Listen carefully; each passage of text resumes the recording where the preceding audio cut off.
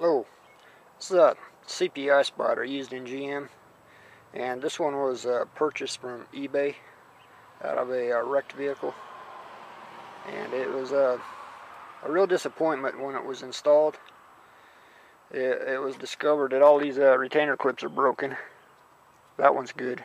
There's only 2 that had both ears on them out of 8. This one, I had to replace the injector unit because it blew out. And let me show you the old one. The connector in here.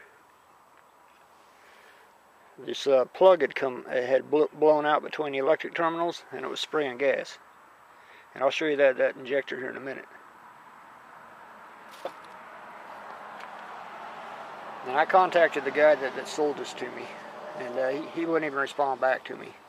He said it was used for 2 or 3 months before he wrecked his vehicle.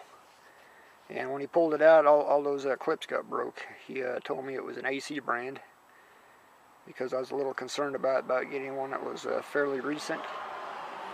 And I learned a long time ago that AC packaged parts are made in China, and they're counterfeit.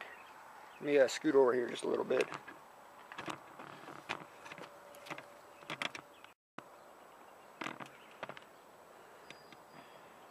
This is the injector assembly. The washer and the O-ring was stuck in the housing, and you can see right here in the end maybe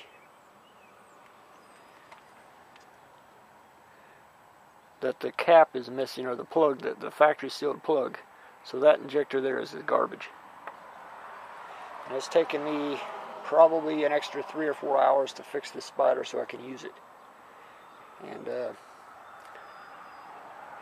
it's really irritating for me. You can see the parts that go on the end of it. And I got some other stuff over here. I took the clips off of my old spider.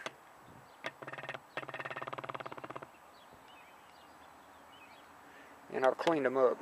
You see the plate there, and when I took the plate off this spider, the screws weren't even tight on it, so that's a good reason why it blew out. And the old one I took out of my engine, the screws were nice and tight on it, around 80 inch-pounds.